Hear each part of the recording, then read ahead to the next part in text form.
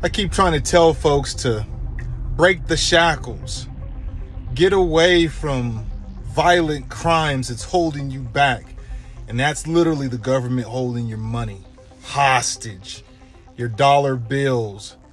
I don't know why people think that, the US dollar is going to save them, that the US dollar is going to continue to strengthen, and it's not.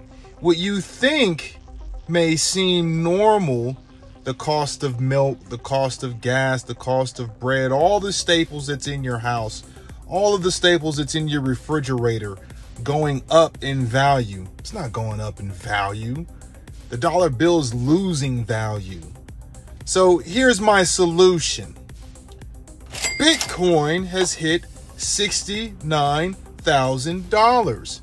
Now, what's the trend line going forward? Nobody knows, because this is it. We're at all-time highs. So it can drop, which it did sharply, 8%, but it will go back up sharply. And what I want people to realize is that Bitcoin was made for the people and by the people without government regulation, right? Why do you think there were so many meetings about whether crypto was considered a currency, whether it was tangible? What is this thing, right? And the governments were warning, we're not getting involved in this. We think it's a scam. Warren Buffett said that this is the biggest Ponzi scheme ever made. You want to know something? He could be right. Who knows? But what I do know is we give value to anything.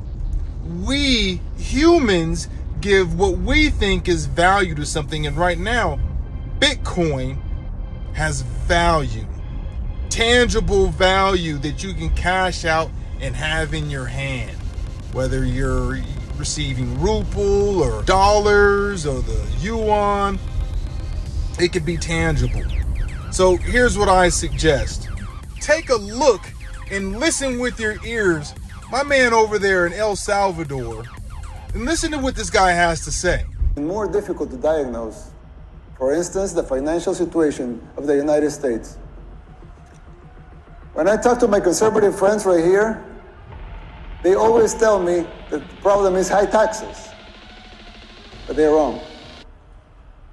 Of course, high taxes are extremely high here in the United States. I give you that.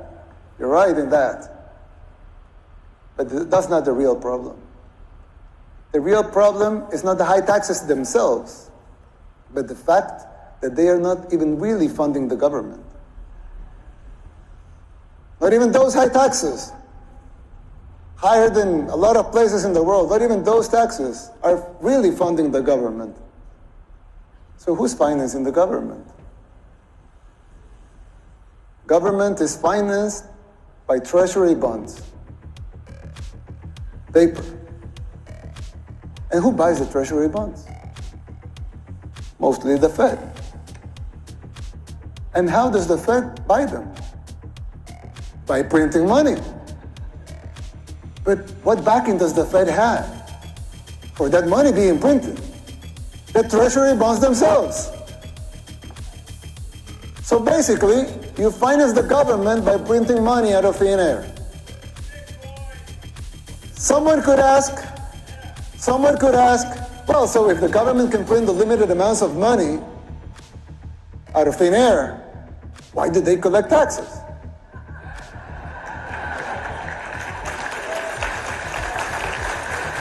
Now, does this make sense to you? Do you think that the government is pulling the wool over your eye? You be the judge. I'm not saying they are or they aren't. But I do know that the US dollar bill is losing value every single day. We're in trillions of dollars of debt. And you have to make that decision. What you're going to do with your money. How you're going to spend your money. How you're going to invest your money. Is it going to be in Bitcoin? Is it going to be in equities? Are you going to buy a piece of a company? What are you going to do? But I tell you what, do not allow your money to sit there in your drawer or under your bed, anticipating and hoping that this money is going to make you money. It's not. It's going to continue to deteriorate year after year. It's going to be worth less year after year.